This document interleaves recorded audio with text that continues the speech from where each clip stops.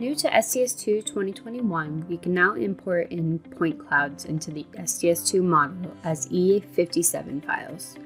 You can find the point cloud import under the Tools ribbon, Objects, Point Cloud, Add, or you can add it to your ribbon through the ribbon editor.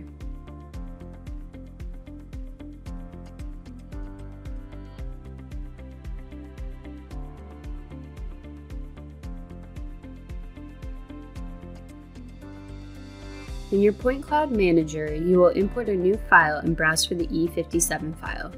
A translation will pop up. I'm going to leave it as an auto-translate and it will bring it at 00. Otherwise it might come in at thousands of feet and you can put in your own translation.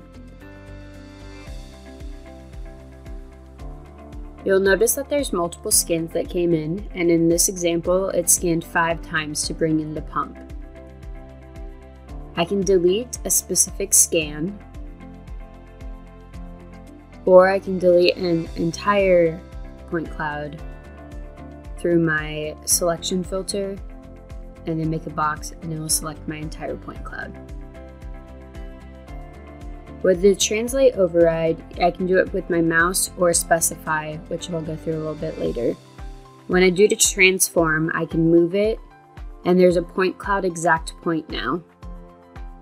I can select my reference point and move it. This will also pick a point cloud point if I were to import a member or use the ruler command.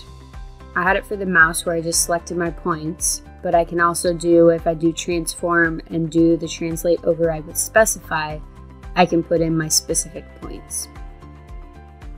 In the properties, it will give everything about this point cloud along with the ID scan and the number of points that are in that.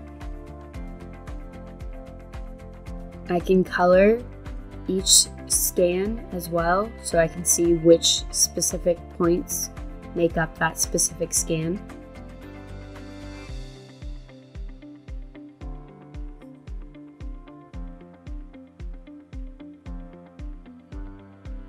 As I start to turn off the visible, it'll ask me if I want to hide everything, all of the scans that make up that point cloud, or just that specific scan.